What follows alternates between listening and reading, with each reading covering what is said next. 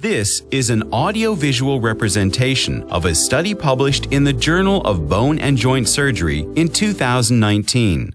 To achieve good stability, the glenohumeral joint requires a delicate balance of bony anatomy, connective tissue support, and muscular control.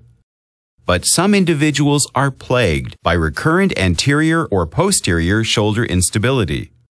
These types of instability have a large impact on the patient's quality of life and often require one or more surgical interventions.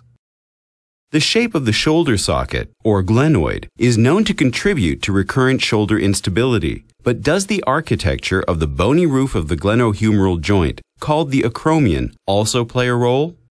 Orthopedic researchers in Switzerland performed an observational study to find out.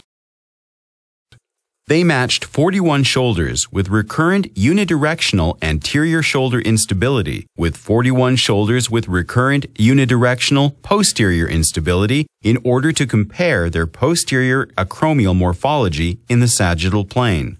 There were also 53 control shoulders that had no history of instability. Radiographic measurements were taken and correlated with the type of instability and compared to the controls. They found that posterior acromial morphology did correlate with the direction of shoulder instability. Posterior instability was significantly associated with a higher and more horizontally oriented acromion, and a steep acromion virtually excluded shoulders from the posterior instability group. The height of the posterior acromion was the factor that differentiated the most between posterior and anterior instability. In fact, if the posterior acromial height exceeded 23 millimeters, the odds ratio of having posterior instability was 39.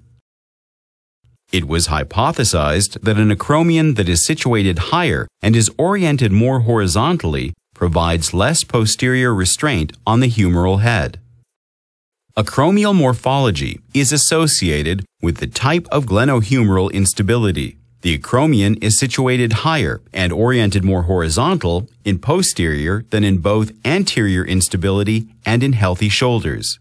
These results warrant further study to determine what relevance acromial morphology has in the treatment of posterior instability.